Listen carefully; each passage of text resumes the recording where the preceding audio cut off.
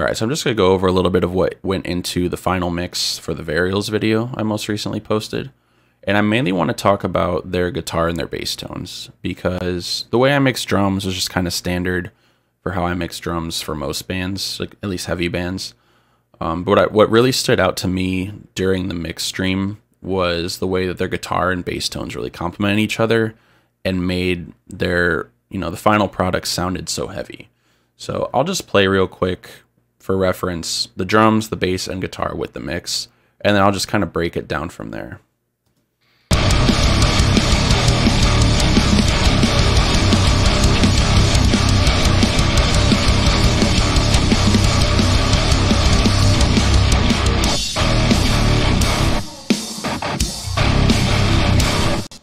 So when I'm listening to that, what I'm noticing right away is I hear a really defined bass tone in the background and a guitar tone that doesn't really overbear it in any way. And same with the drums. The guitar kind of just fits right where it should, and everything just kind of, it's very cohesive. So when you listen to just the guitar and the bass, you can kind of hear right away. I'm going to take actually all the EQ and compression off of it. You'll hear right away that the guitars are not scooped. They're not overly bright or low and heavy. So, sometimes there's too much low end in the cab and things get muddy real quick. Or on the other hand, there's not enough mid-range and the guitar is just too scooped. So this is just straight up, as it hit the board, bass and guitar.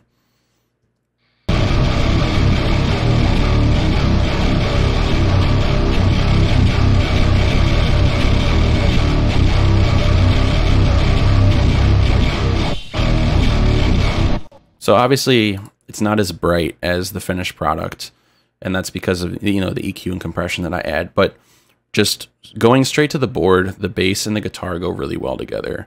The bass kind of has that definition of the notes that just adds to the guitar, so you can kind of always hear what's going on, because the bass and the drums need to work together as well, and the guitar can just kind of fill out the rest. So guitar and bass.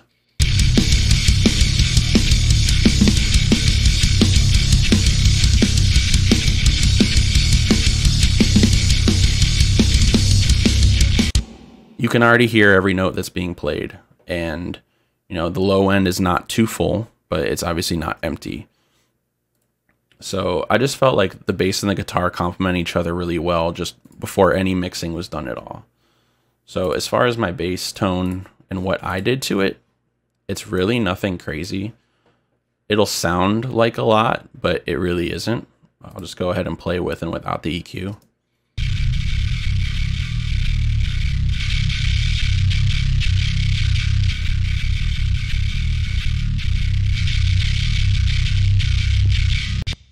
The 120 hertz boost is just kind of like the area in the mix where I felt separated the bass from the kick. So I kind of keep my kick boost somewhere lower, and my bass boost is usually somewhere higher. So between 100 and 200 for bass, and then like below 100, between 100 and just 50 for my kick. So that's just kind of like where I chose to bring it out. And then this band here is just, it's not really cleaning it up. It's just making it sound even more defined.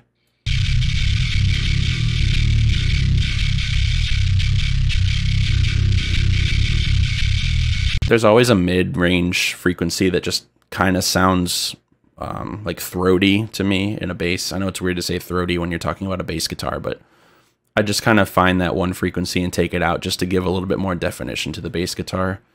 Other than that, it's just a little bit of a top end boost, because I really liked the way that the distortion was defined in this bass tone, and I was not afraid to boost it at all. And then I just use a multi-band compressor on it, and when you look at the multi-band compressor, it's really nothing crazy other than the mid-range is constantly being slammed by the compressor, but I'm also boosting it to put it right back where it was. So all I'm really doing there is bringing a little bit mid-range back into the tone, and I'm just keeping the low and the top end under control.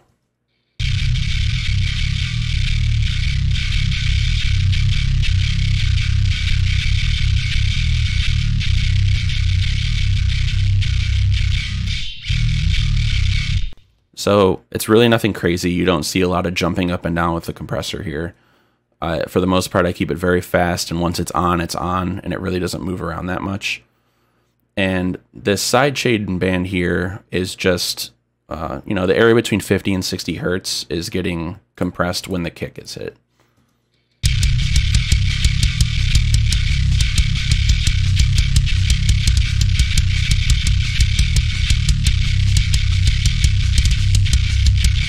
Without it, you might hear a little bit of a difference. I usually just do that to make sure that the kick always has space in the mix to punch through.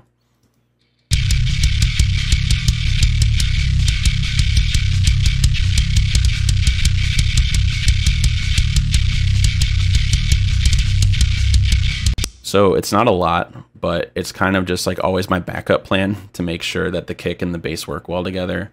I usually take care of it in the EQ, but it never hurts to have something there just to make sure that the kick always can breathe through the bass guitar. As far as their guitar tone straight to the board, like I said, it's not scooped. It's not low end heavy. It's also not super bright either.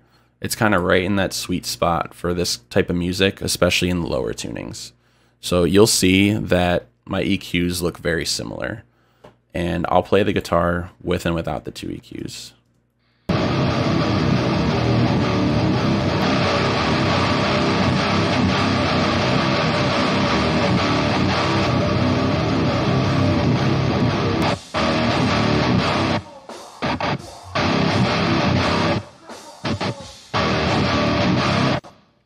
So, not really anything crazy that I feel like I need to get too in detail about, but you will notice I do this low end cut on both these guitars, and that's usually just cab resonance. I kind of sweep through the low end and try to find a frequency that kind of gets muddied up all the way throughout the performance, and it's usually just because it's a hollow stage with a cabinet and a mic on a stand, and there's usually some kind of resonant frequency that just kind of bugs me throughout the whole thing. So I can boost it so you can hear it.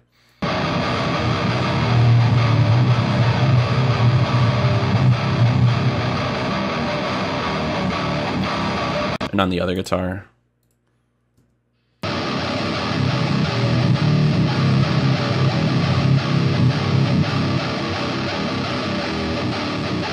So what that also does is it opens up room for my bass guitar to breathe through, so it never really hurts for me to go through and do that. So I'll play the guitar and bass without their EQ, and then with their EQ.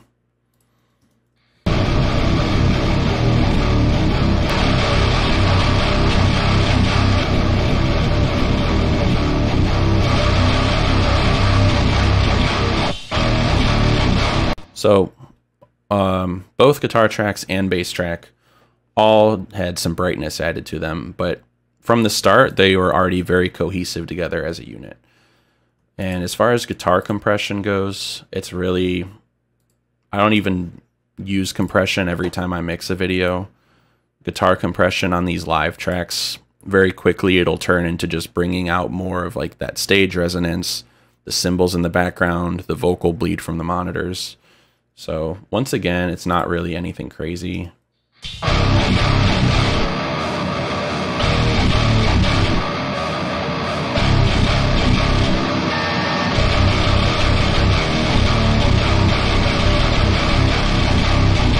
It's really not an audible compression by any means. Sometimes it's just a safeguard for me to make sure that when, you know, people do their pedals that add the constant delay or the whammy effect or anything like that, it just kind of makes sure that it's never going to get crazy loud compared to what I want it to be. And on top of that, I use a multi-mono, not a stereo limiter, to make sure that both sides are hitting the same exact volume throughout. Because my main goal when I'm mixing these is to make sure that once I hit play at the beginning, it sounds the same all the way through. That's why there's a limiter on the bass as well. So here's the bass limiter, and then here's the guitar limiter. It's the same thing on both sides, but it treats left and right as two separate things rather than as a whole what volume the sides combined are hitting. So sometimes I can, you know, I can limit harder on the right if that guitar gets a little quieter sometimes, or, you know, I can back it off on one side. So the limiters just kind of keep everything you know, in check.